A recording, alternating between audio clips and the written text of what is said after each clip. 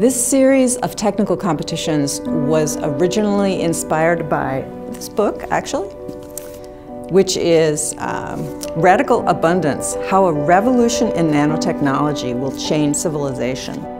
Every time we get together a group of extremely intelligent, extremely creative scientists and technologists and run them through a special process that we've been doing now for a few years, what you can get are new project ideas. These are brand new project proposals for a significant technical advance in a field. These are the top leaders in this field. They are passionate about what they do.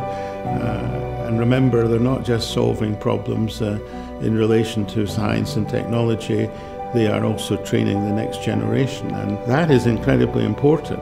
Really, sometimes the beauty of what we're doing is just inspiring by itself.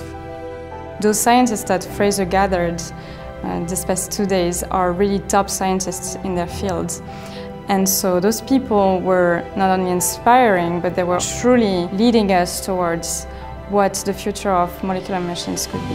What is it that only a molecular machine can do that cannot be done by any other technology?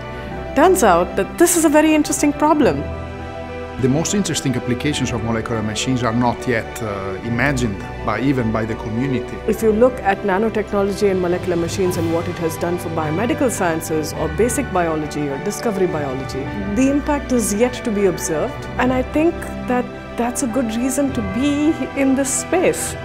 The point is really to move, let's say, the technical frontier forward. For example, on the front of interfacing molecular machines with the environment, or coupling together molecular motors with passive components so that you can transmit the motion. So do things that, in a way, mimic what we can do with macroscopic mechanical devices. When I think of molecular machines, I think about placing single chemical functionality. If we can place specific molecules in a specific location in a designed and targeted way, we then can move up the length scales and start to take those small building blocks and create macroscopic materials that have really interesting emergent functions.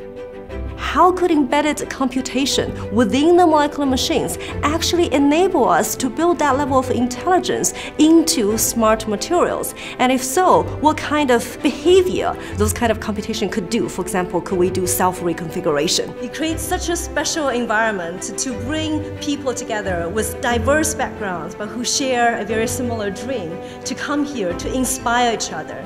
And I think that's the only way a dream could grow into reality. So basically we want to combine this state-of-the-art nanotechnology, which is not a science fiction, it's already available. We will also chase the holy grail of making polycatene. We are going to talk about our project to build Turing universal molecular machines using rotaxane automata. The objective of our project would be, as it says there, the development of a nanocooler based on molecular scale organization. This is going to be a transformative toolbox to target channelopathies, which may also have applications later on in materials science. And we can start to exert synthetic spatial and temporal control over where we put cargoes, and then we can begin to think about applying these to functional materials. I encourage you to do two things. Go to foresight.org and watch the project presentations that came out of this workshop. One of them won not only the People's Choice Award, but also the Judges Award. And then secondly, you have the unique opportunity to get a sneak peek at a variety of different presentations that really push the envelope right now in terms of both theory and applications of molecular machines.